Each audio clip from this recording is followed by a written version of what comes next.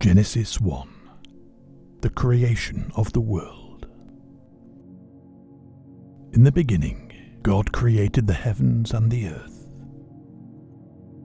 The earth was without form and void, and darkness was over the face of the deep. And the Spirit of God was hovering over the face of the waters. And God said, "Let there be light." And there was light.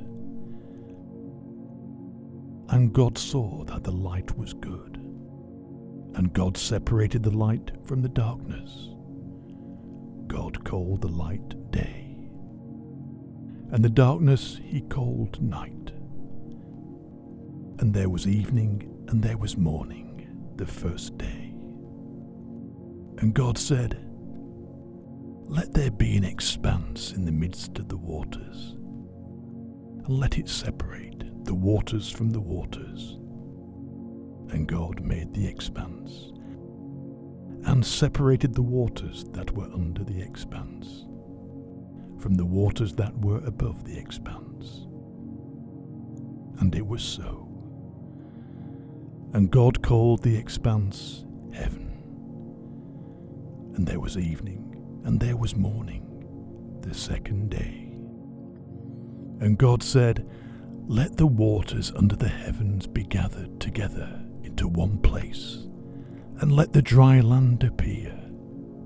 And it was so. God called the dry land earth, and the waters that were gathered together he called seas. And God saw that it was good.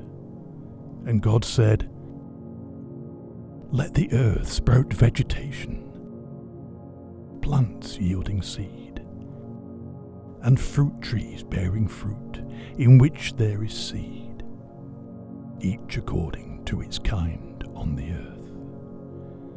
And it was so. The earth brought forth vegetation, plants yielding seed according to their own kinds, and trees bearing fruit in which there is seed, each according to its kind. And God saw that it was good. And there was evening, and there was morning, the third day. And God said, "Let there be lights in the expanse of the heavens to separate the day from the night, and let them be for signs and for seasons, and for days and years. And let them be lights in the expanse of the heavens, to give light upon the earth." And it was so. And God made the two great lights, the greater light to rule the day, and the lesser light to rule the night and the stars. And God set them in the expanse of the heavens to give light on the earth.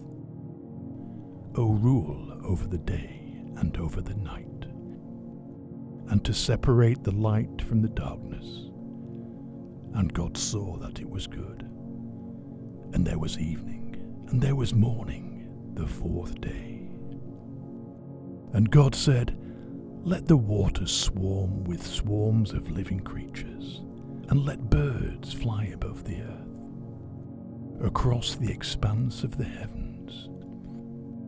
So God created the great sea creatures, and every living creature that moves, with which the waters swarm, according to their kinds, and every winged bird according to its kind.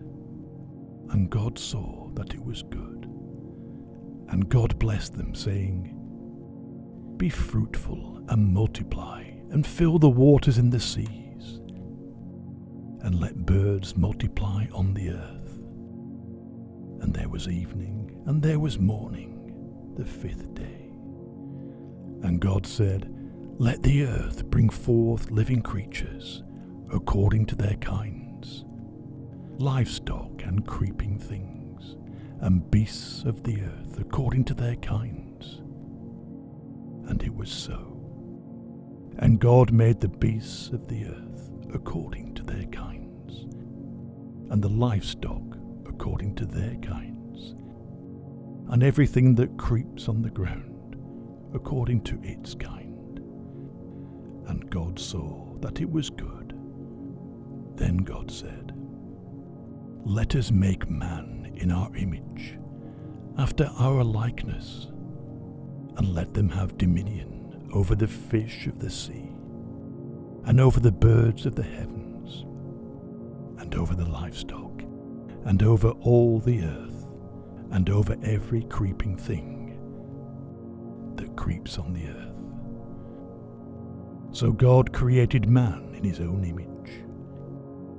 In the image of God he created him. Male and female he created them. And God blessed them.